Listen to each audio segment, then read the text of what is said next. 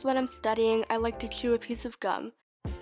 A few studies show that chewing a piece of gum can help you retain information better, and it also gives your mind something else to do so that you aren't as easily distracted.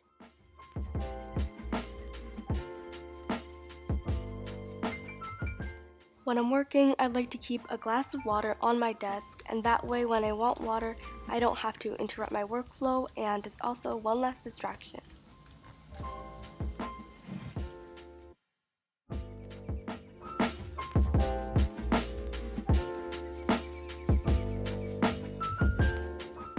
Writing a to-do list is very helpful because it gives you motivation to want to cross out certain tasks, and also it constantly reminds you of what you need to do.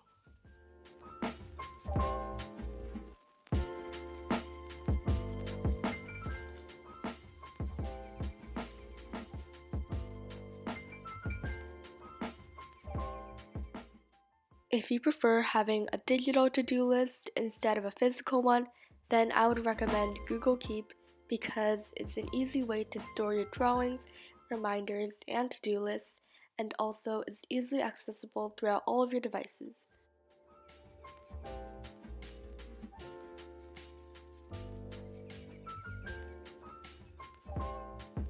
Another great way to be more productive is to watch Study With Me videos, and they give you a lot of motivation because it feels like you're studying with someone else.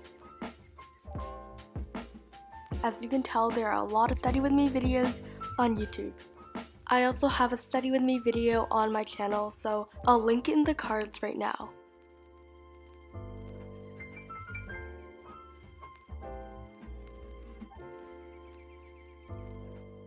One website that I use a lot is Noisely.com,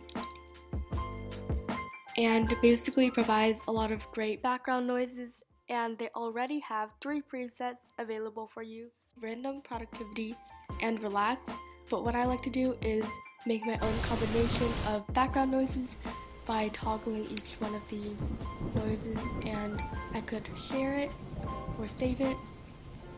One preset that I already have saved is Rena Cafe, which I use all the time while studying or doing homework, and there is also a Pomodoro timer as well as a text editor that you can use for to-do lists or reminders.